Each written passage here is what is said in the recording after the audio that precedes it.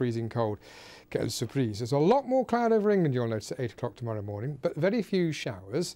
There are still some, and the breeze is now more noticeable. It's a northeasterly, 10 to 15 miles an hour. With -3, it's starting to feel pretty cold, especially if you take away the sunshine, which, to a large extent, has gone. There is rather more cloud around. It won't be completely a whiteout sky, but less sunshine. In the middle of Wales, it's still freezing cold. It will be minus double figures, I think, for many places. For Northern Ireland, little bits of drifting, freezing fog remain. That was a problem during Thursday in places.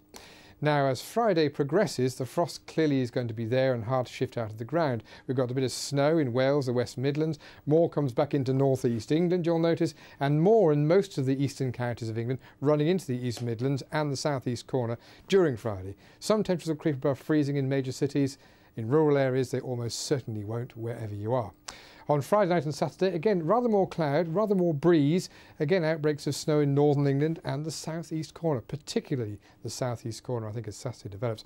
Another cold night, probably a record breaker somewhere, but almost repeated tonight to many, because the bigger thing at the weekend, as you'll notice Saturday's ticking by here and there's still some snow showers, is actually not the snow itself, nor indeed the low temperatures, but you'll have noticed by this time already the wind picks up. So wind chill for England and Wales, probably about Derby southwards, is going to be really quite significant. So that's it up to that point. What about Sunday? Oh well, seems fairly likely there'll be a lot more cloud and yet more snow. Persistent and light, but more of it all the same. So our prolonged winter continues. Hasn't been this cold, this long, since about 1982.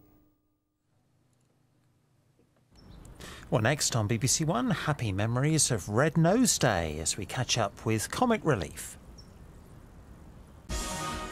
Wussy might be off, but don't worry, we're still around. Join me, Michael and Diane, as we pick through the wreckage of the 79th failed attempt to unseat the Prime Minister. That's this week, after Comic Relief. Sounds about right.